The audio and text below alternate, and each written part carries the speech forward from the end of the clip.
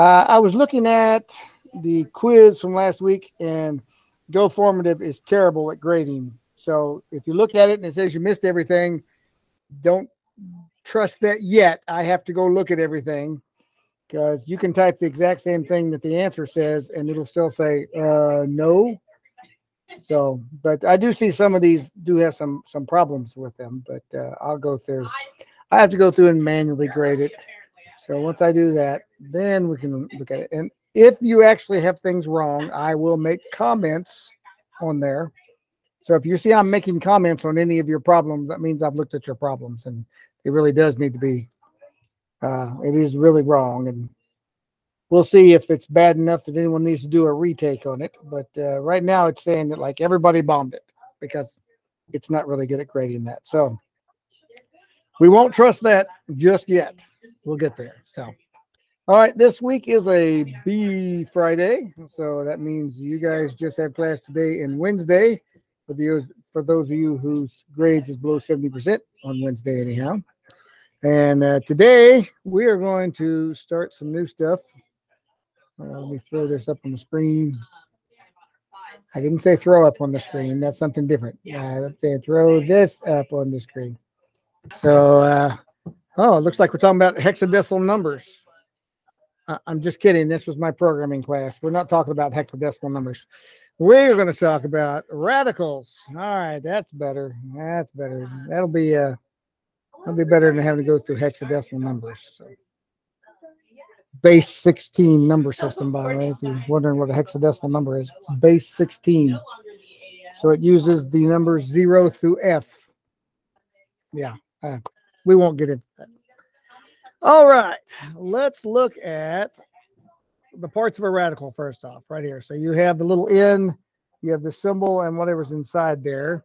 So let's give it names. This is the index. These notes are in Google Classroom if you want your own copy. The index is that little number that appears above this. This is the radical.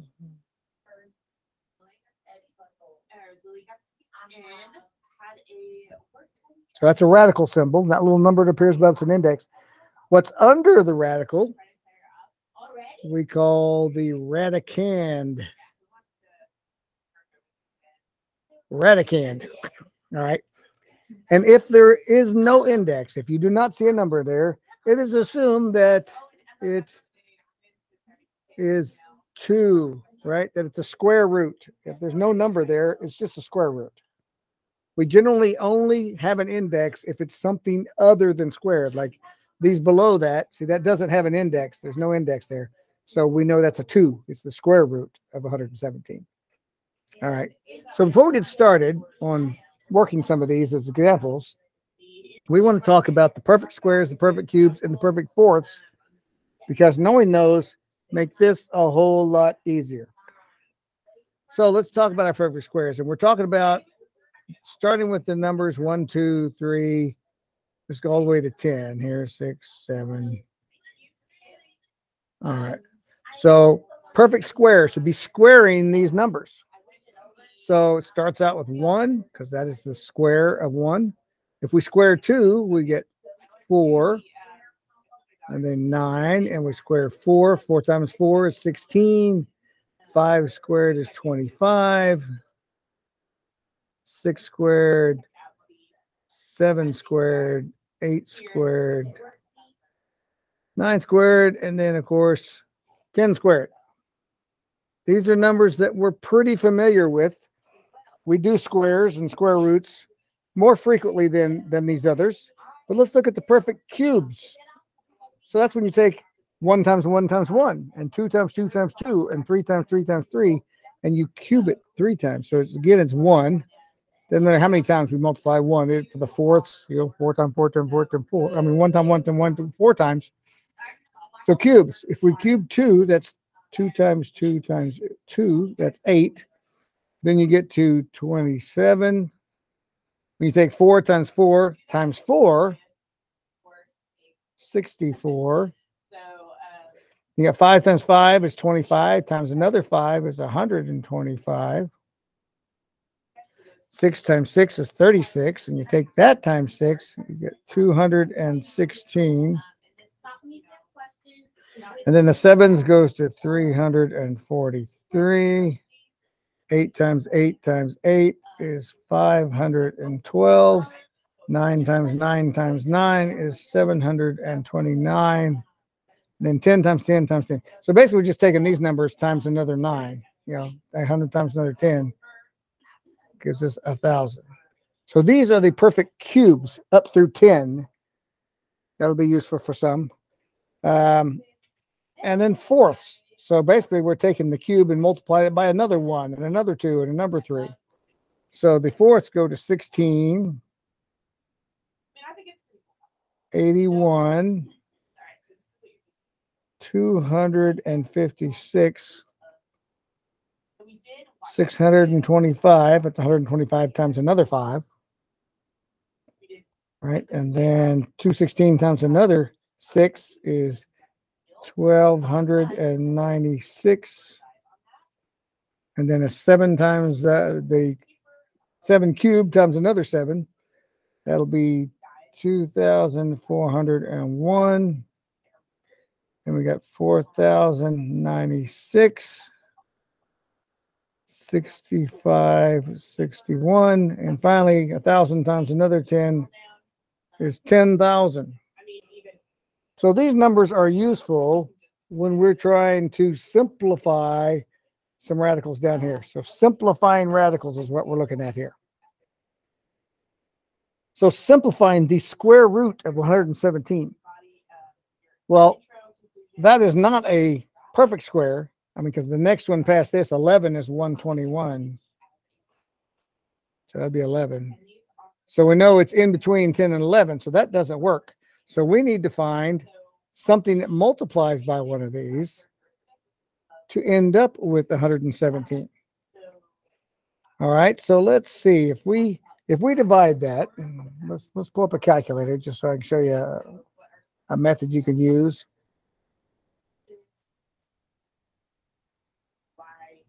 So let's see.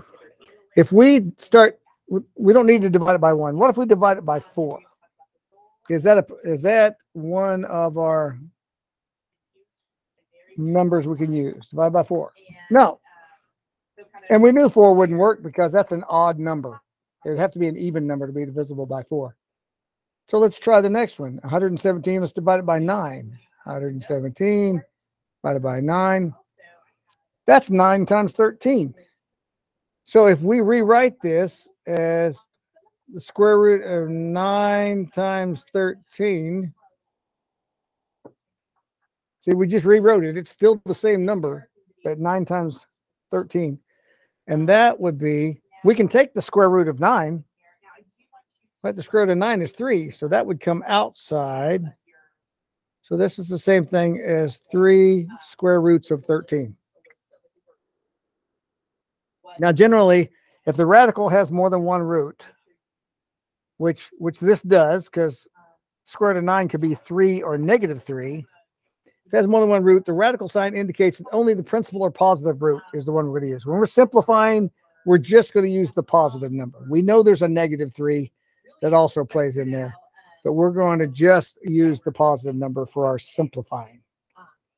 And that's as simple as it gets, because the square root of 13, that's a prime number. There's nothing that could go into that. There's no more perfect squares we can pull out of that. So let's look at this one, 320. All right, so 320. First, we can check, is 320 a perfect square? So if we take right there, the square root button, no, that's 17.88. So that's not a perfect square. If we got bigger, it would not hit that one. So let's see, 320. Let's divide it by 4. 80, but I think 80 is still a big enough number. Let's try it. Let's try a bigger number here. Let's do 320 divided by 9. Nope, that doesn't work. How about 320 divided by 16? Oh, that's even better. Let's say we're going to stop there, and then we'll look to see, can we simplify this even further? But we know 16 times 20. So let's start with that. 4 times the square root of 16 times 20. Well, 16 is the perfect square, right? So we know the square root of 16 is another 4. So that means this is the same as 4 times 4, because when it comes out, we have to multiply it by anything that's outside there, times the square root of 20. But the square root of 20 can be simplified, because that's the same thing as, let me erase the 20.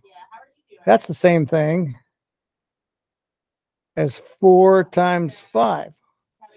And 4 is another one of our perfect squares. So 4 times 5, I'll make a little x, 4 times 5. So now we're talking about, that's 2, square root of 2. So we got 4 times 4 times 2, square roots of 5. So 4 times 4 is 16, times 2 is 32. So this is 32 square roots of 5. Oh no, I'm so sorry. I cannot hear you at all. Like breaking up every word. So knowing that we could have taken another 4 out of that, that means we probably could have taken a bigger number to start with. We could have taken 320 and divided it by 32. Oh, no, 32 is not one of the ones. 36. No, that didn't work. 4 times, what did we pull out of there? We pulled out 16 and 4. Oh, 64. So let's do 320 divided by 64. Ah, see, there it is. We could have pulled out a 64 at the very beginning.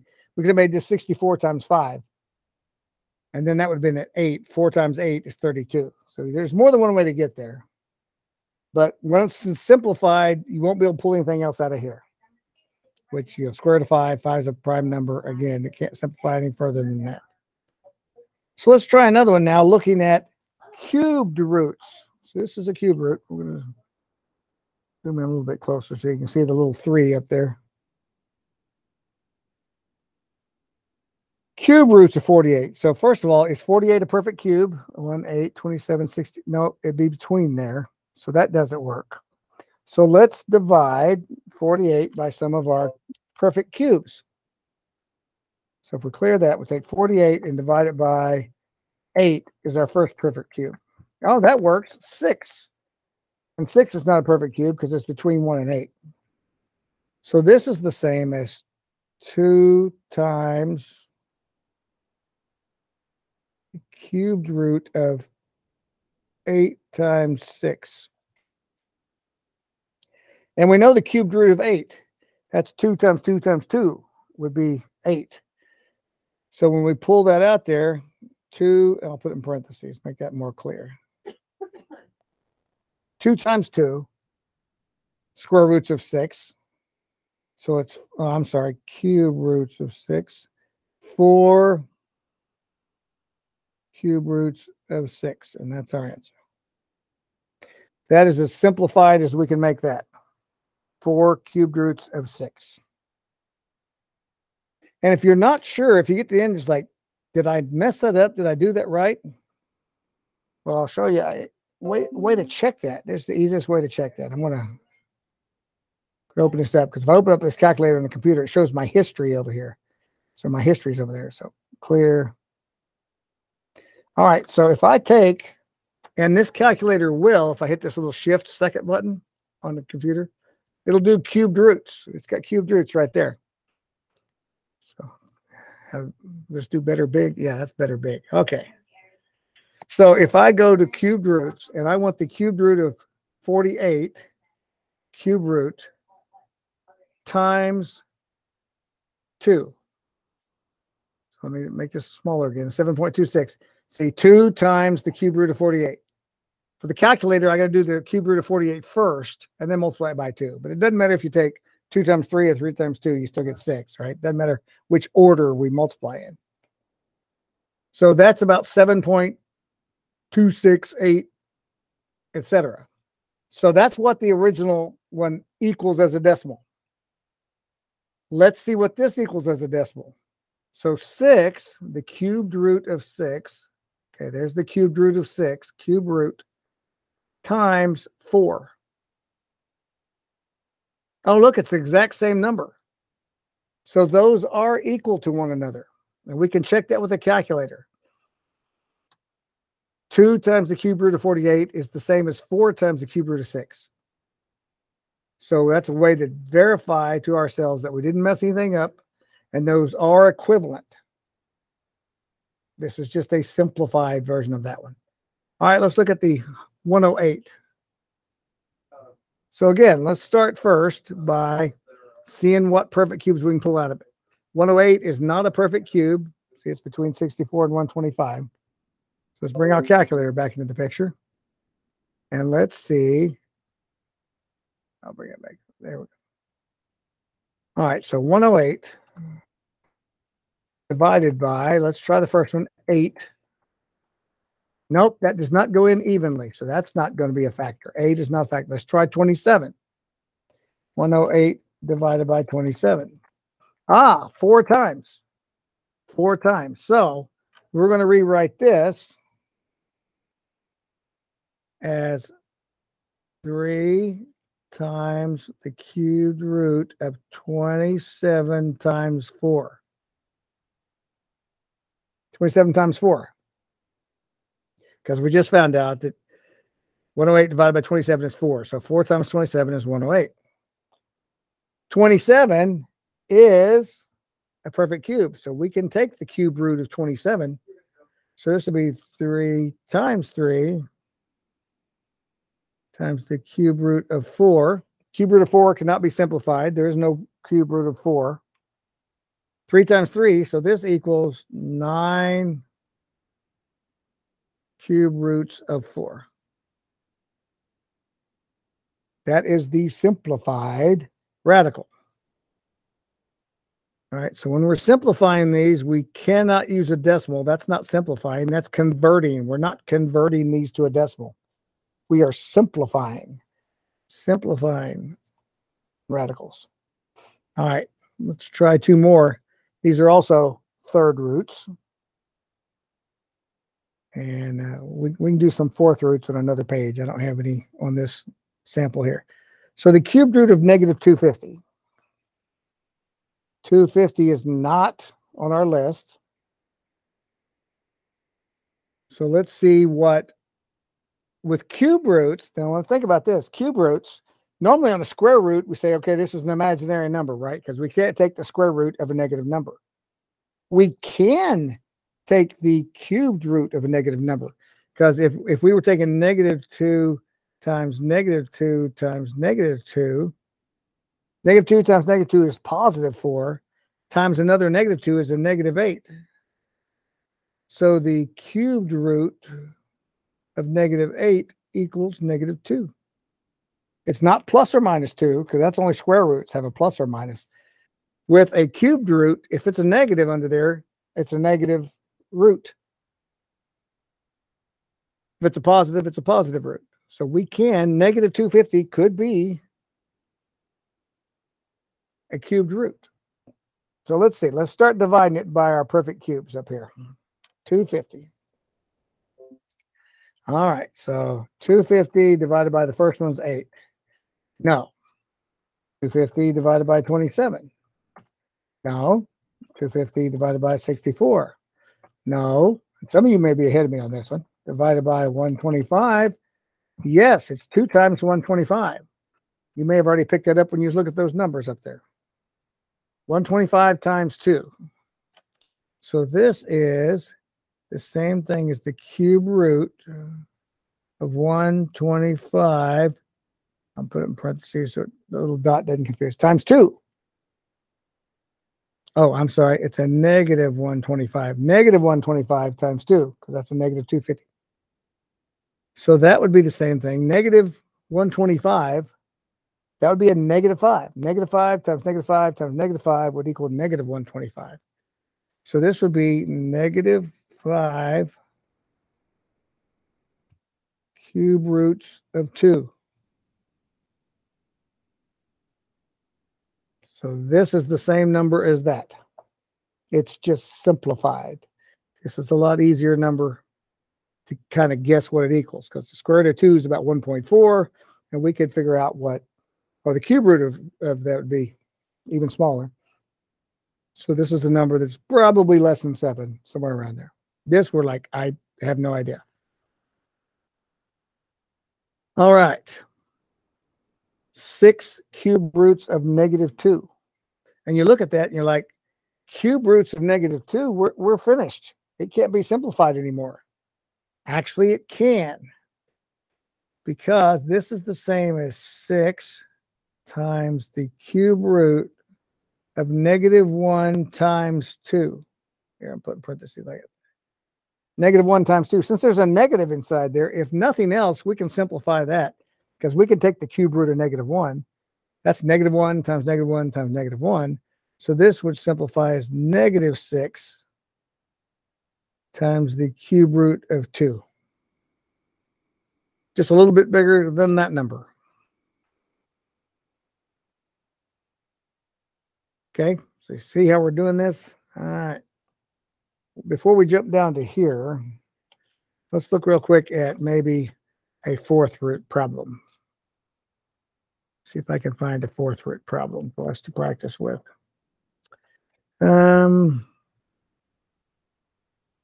See if I have anything written down somewhere. Oh, here we go. Let's do the 4th root of 243. Okay, so if we look at our 4th root numbers, 1, 16, 81, 256, 625, 243 is not on that list. Not on that list. So let's divide the 243. Here, I'll take this paper, put it on top of there. By what we know are perfect fourths. So we'll bring our calculator back up. Clear that. 243 divided by 16. Nope, that's not a whole number. 243 divided by 81. 3. Okay, so we can rewrite this. This is the same as the 4th root of 81 times 3. It's 81 times 3. And we know that 81 is a 4th root. That's 3 times 3 times 3 times 3. Well, 3 times 3 is 9. The other 3 times 3 is 9. 9 times 9 is 81. So this is equal to 3 4th roots of 3, because this 81 came out. The 4th root of 81 is 3. So this simplifies to 3 4th roots of 3. So 4th roots work just like the 3rd roots. You just got to find which of these are inside there and can pull that out. Let's look at what we have down at the bottom. So square roots with variables. If we are having variables in our radicals, so square roots, to pull it out, exponents must be multiples of 2, cube roots must be multiples of 3, and 4th roots must be multiples of 4. So before we get into that, let's review the rules of exponents. If I have x squared times x squared, that equals x times x times x times x. That's x to the 4th. If we have x to the 3rd times x to the 3rd, it says x times x times x times x times x times x. We have 6 x's being multiplied together. So that's x to the 6th. Same token, x to the 4th times x to the 4th is x times x times x times x times x times x times x times x. So if we multiply x times itself 8 times.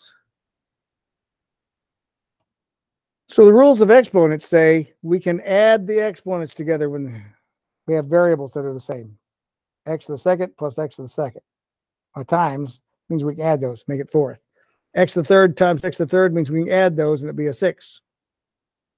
Add those and it's x to the 8th. When you multiply it together, if it was adding it together, like x to the 3rd plus x to the 3rd, that's just 2x to the 3rds.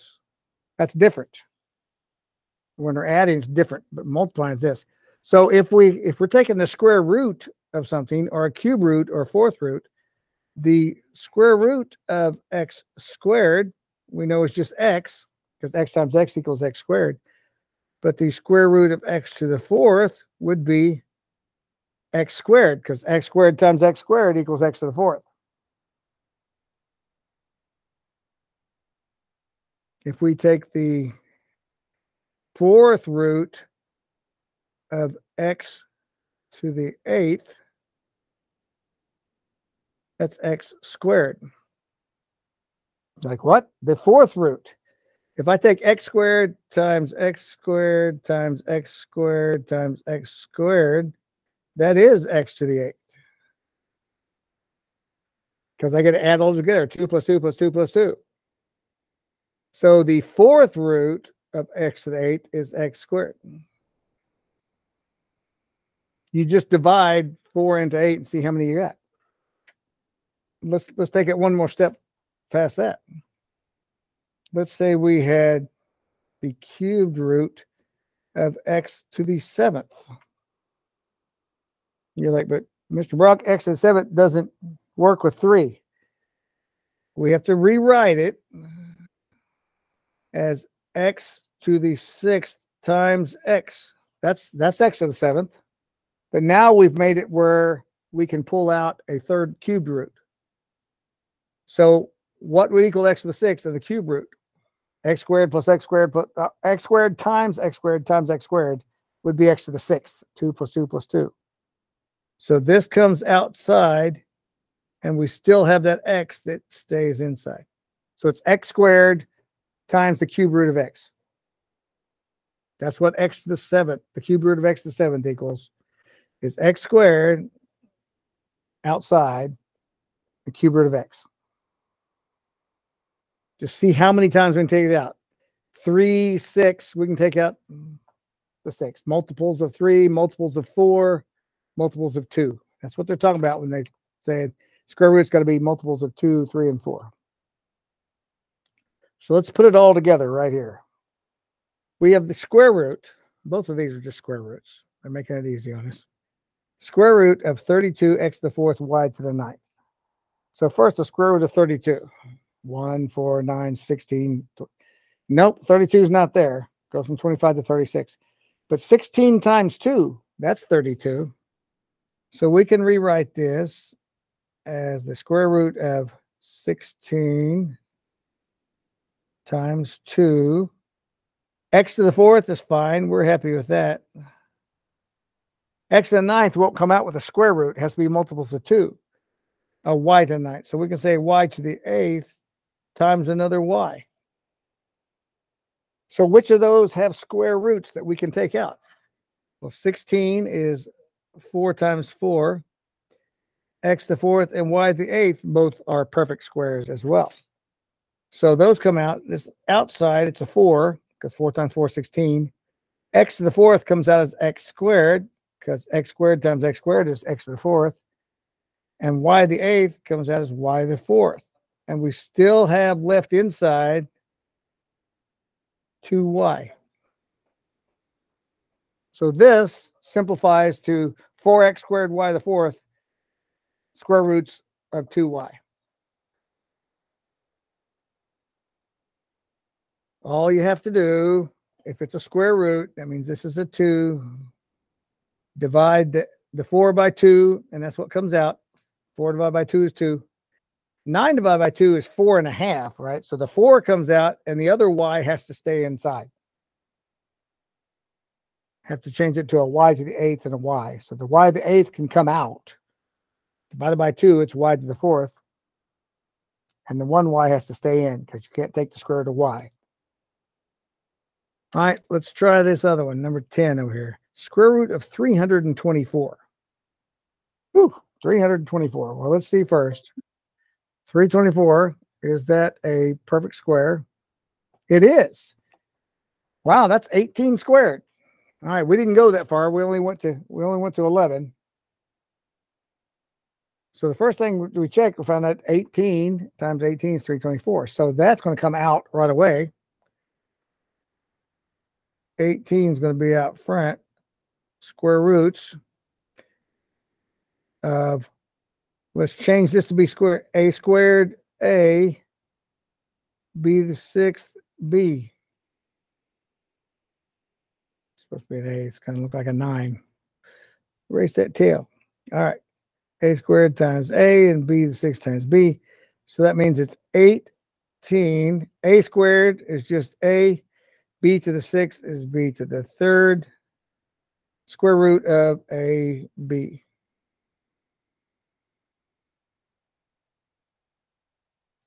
So 324 was a perfect square. It's 18. And then a squared can come out and b to the sixth can come out, leaving 1 left over. Let's do one with like a 4th power one. Let's do just for the fun of it. 4th power. And we'll do 32x to the 6th, y to the 12th. 4th root of 32x to the 6th, y to the 12th. Well, look at this, 1, 16, 81. 32 is not in there, but 16 is. So we can rewrite this as the 4th root of 16 times 2, because that's what 32, we can rewrite it. This is the 4th root. X to the 6th, we can change it to an x to the 4th and an x squared. That'd be longer. That's x to the 6th. Y to the 12th, we'll just leave that because that is a multiple of 4. So this equals, what is 16? 16 is 2. 2 times 2 times 2 times 2. So the 4th root of 16 is 2. So that comes out front. X to the 4th. 4 divided by 4, that's just an x. So this has come out and that has come out. Y to the 12th. 12 divided by 4 is 3. So that's y to the 3rd. Y to the 3rd times itself 4 times, so is y to the 12th. So that came out. So that's all that can come out. What's left inside is there's a 2 and an x squared. So there's an example of a 4th root problem using variables.